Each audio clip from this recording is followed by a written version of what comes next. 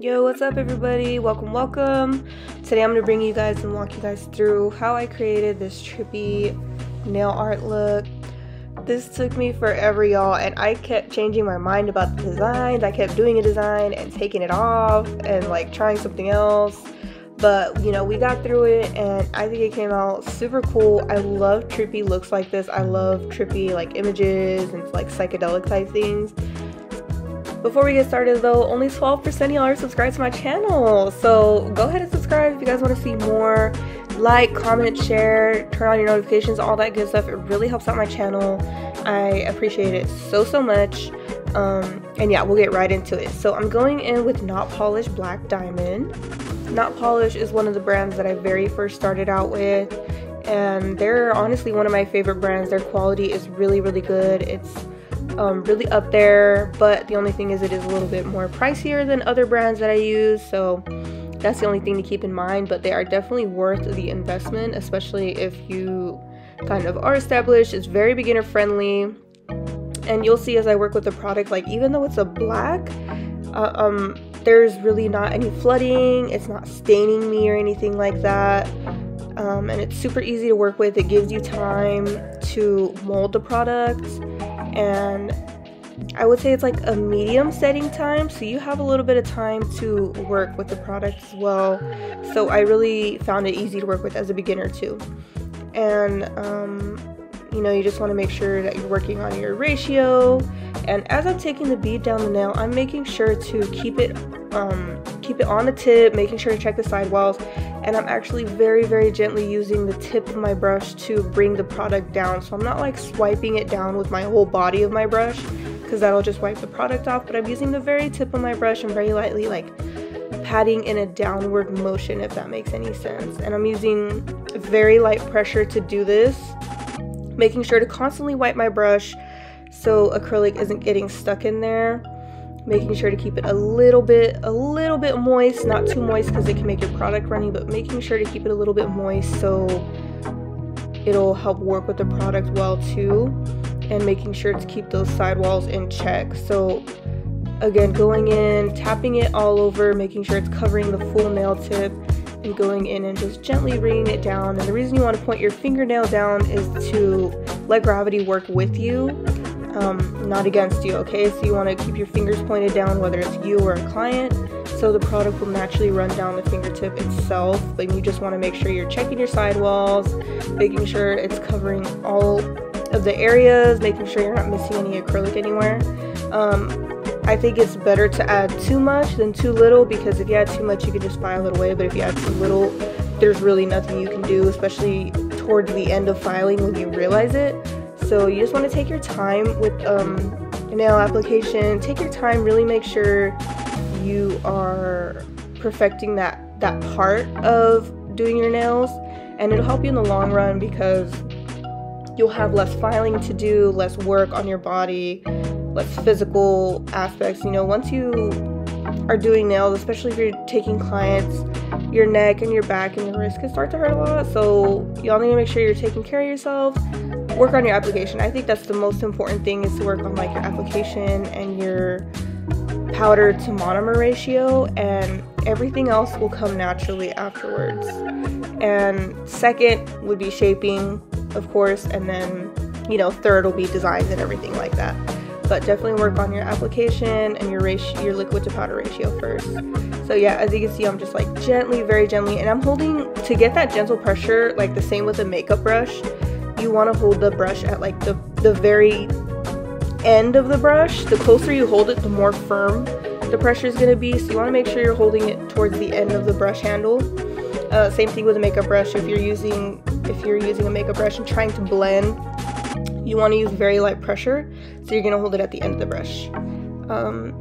Just going in, I'm just using a very thin layer of this application because I'm going to go in with clear to encapsulate it. Since it has glitter in it, I don't want it to get like ruined when I'm filing it, so afterwards I'm going to go in with some clear application. And I did try to leave this application in real time so you guys can see. I mean, obviously I cut out the parts where I'm picking up the beads and everything like that, but for the most part I left the application in real time so you guys can see kind of what I'm doing and how I'm working slow. And I did try to keep this since it's black, I did try to keep this color away from my cuticles as much as possible. That way it didn't flood my cuticles or stain or anything like that. And if you're using a black or dark color like this, it's always good to put like either just a very thin layer actually of clear acrylic so it doesn't stain your nail or your client's natural nail, because these do tend to stain if they get on your skin or your nail, so you want to be very careful with that. And that's another reason I'm taking my time with this application as well, is because I don't want it to stain or anything like that. So I'm just going in very gently, patting it down, just trying to like barely touch the acrylic, just barely touch it and work it down. And as it sets a little bit more on the nail, as it sets a little bit longer and gets a little bit more solid, then I can start brushing it down, because it won't completely take off the product, it'll just like brush it down. So there's the application. Now I just need to build structure and a little bit of thickness. So I'm going in with my Mia Secret Clear. This is just one of, I feel like a lot of clears are very similar, and this one is just one of the most affordable ones to me. So if you guys haven't tried it, go ahead and check it out. It's like $17 for 4 ounces, so I feel like that's a major deal right there. Clear, it has been a little bit tricky for me. I feel that clear is the one that gets stuck in my brush the most at the end of the day. So, you know, if you're using clear to encapsulate, you want to just make sure you're continuously wiping your brush. And of course, after every set, you want to make sure you're cleaning your brush. And I like to clean my brush by soaking it in monomer and acetone, a little mix, like 50-50. And just gently let it, you know, leave it there for like 10-15 minutes, take it out, gently brush out any of the stuck acrylic, put it in for another 10-15 minutes if there's still acrylic in, and just, you know, so on and so forth. You just want to make sure you're being very gentle with the bristles, because they're sensitive and they can get messed up really quickly. So yeah, just make sure you're taking care of your brush, and I would say clean it after every client or after every use. That way it doesn't get like super built up, super hard, and just completely ruin your brush. I used to make that mistake when I was like first starting, and these brushes are not cheap, you know, they're like run from like anywhere from $30 to $50, so you definitely want to make sure you're taking care of it, because it is like an investment. The last thing you want to do is keep ruining them. So cleaning them is very important. And maybe I'll make a video for you guys. Let me know, comment down below if you guys do want a video on that. I'll just go ahead and let you guys watch the clear application and kind of how I file. I feel like the filing is also self-explanatory, but for the clear application, I'm just making sure I build a little bit of thickness, and that I'm building my apex is the most important thing, so that my nails won't break.